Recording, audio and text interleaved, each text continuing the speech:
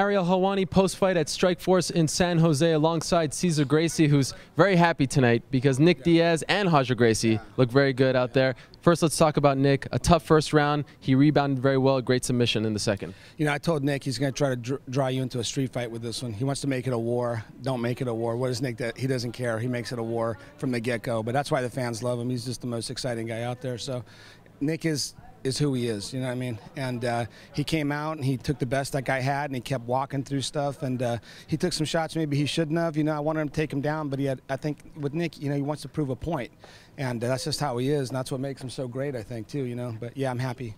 What do you think of Cyborg's performance in the first round, really attacking the lead leg, and it seemed as though he actually hurt Nick out there? Yeah, I knew he was going to do that, you know. I figured he'd try to chop him down the way Nick stands and everything, likes to box. You want to chop the legs down. But the thing is Nick works a lot with kickboxers and stuff, and he's so mentally tough. I mean, if you're not going to break his leg off, it's not going to stop him. He's going to keep coming forward at you. But good strategy, yeah. Were you surprised that he took him down in the second? You know, that's...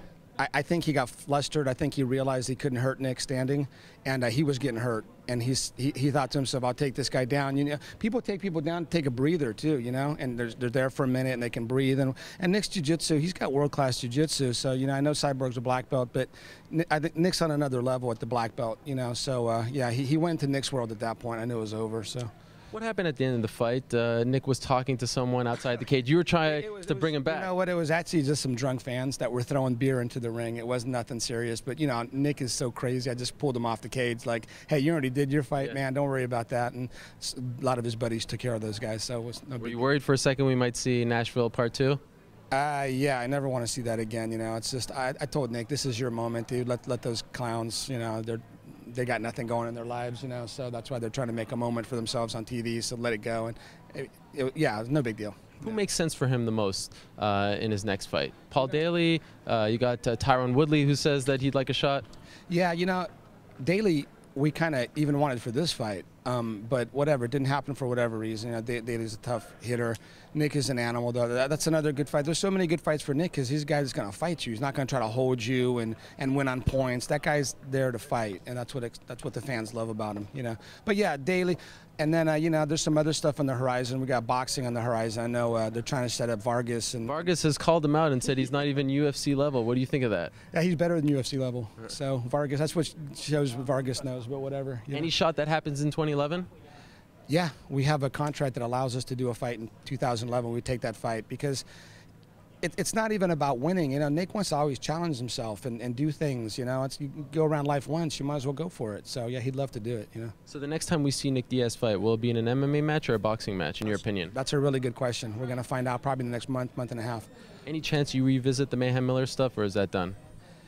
Oh man, you know, you got Mayhem Miller who's a non-contender at his weight. You know, I'm sure he's a nice guy. I don't know, but you got Nick that's a champ that delivers for the fans, and it's like, dude, cut weight, make weight. You know, it's stupid. You know what I mean? You're going to tell the guy, oh Nick, you got to go up to 185 because someone's calling you out. That's not a champion, and no one cares about it. It's like, it's stupid. It's just more of a freak show fight.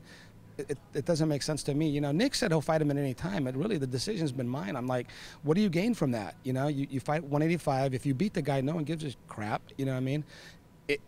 And he would beat the guy. We're very confident about that. Nick will smash that guy. Like, that guy's not even on his level. You know what I mean? So he's a big talker. He's got some hype talking, but he's not on Nick's level. Let's be honest. You know, so yeah, probably not. You know, I heard he got cut from the next card for something. So I don't know. You know what I mean? So yeah. And Cesar Gracie?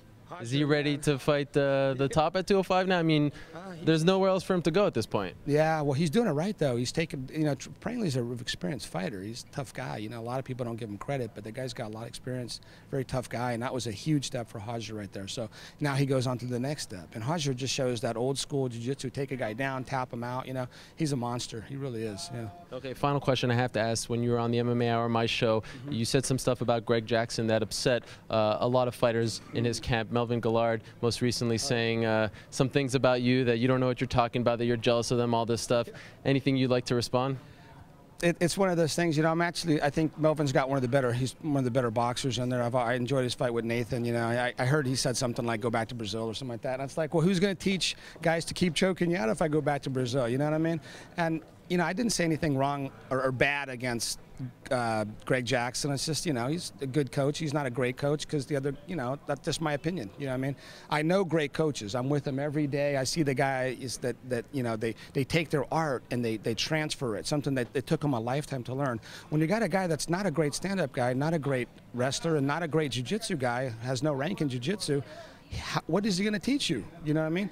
But as far as maybe strategy and coordinating and getting great coaches by him, he's very good, and there's a place for that. I guess he's great at what he does, and I got nothing.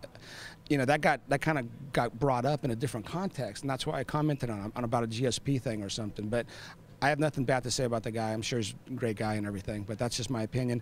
Melvin Guillard, you know, I heard he was talking about some kind of homoerotic fantasies he had or something like that with me. I don't know, man.